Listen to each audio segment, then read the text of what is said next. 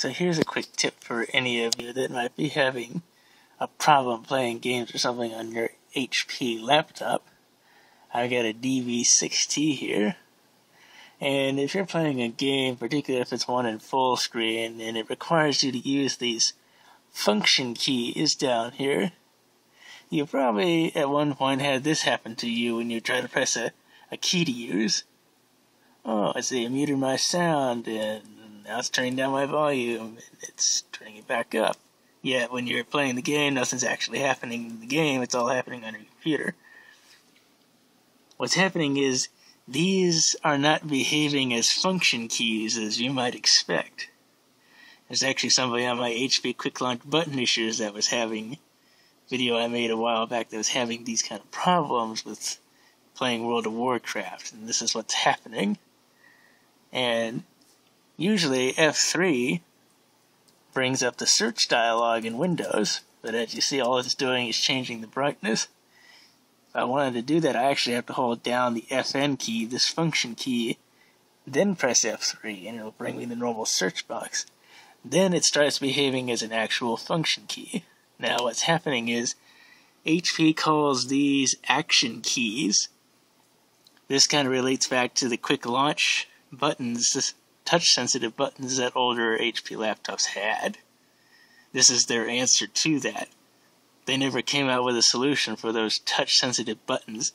They copied some others that like Dell and a couple of other computer manufacturers have done. They've gone to just using the function keys as the normal control keys for computer functions instead of having a touch-sensitive area. Toshiba is one I know that still does that, and maybe Sony and a few others still do. Now, I'm certain you don't want to keep using the FN key to use these as a function key, especially in a game, so I'll show you the solution, how to fix that. Little tip here. Let me restart. Okay, when your PC boots up, you're going to want to hit the escape key here because you want to bring up the startup menu. So you hit that, you're given a couple of these options. You want to hit the F10 key because you want to go into your BIOS setup menu. And when you're at BIOS setup, we're going to go over to system configuration, and you'll see there action keys mode set to enabled.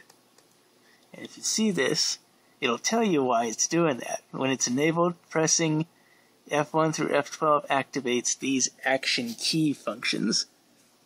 But when it's disabled, you have to hold that FN key there with the F1 through F12 keys to activate those functions. Otherwise, these behave as normal function keys, which is what most people probably want. So, just hit enter and move that to disabled. Now the action keys are disabled. Now you have to use the FN key if you wanted to use them like before. We'll save the changes. Now here we are back in Windows. And if I hit the F3 key here, you should see the search dialog box come back up. There we go. So now it's behaving as a normal function key. So every time I press F3, it's going to act as F3 and bring up a search dialog. Now if I wanted to change the screen brightness like it was doing before by itself, now I got to hold this FN key down, the function key, and then hit those keys. Now they act as the action keys when I hold that down. And I do this to all my laptops because I'm used to using the FN key with those like that to control functions, not the other way around. The reason, like I said, HP did that is that was their solution to those touch-sensitive buttons on the older laptops that people had trouble with. That relates back to my HP Quick Launch button issue video. So this is their solution. Dell did the same thing and went to this and took their touch-sensitive buttons away too. And they've got the same kind of configuration thing in the BIOS, so this applies to those as well. But it's a little quick tip for those having issues, but might want to get back their regular function key operation.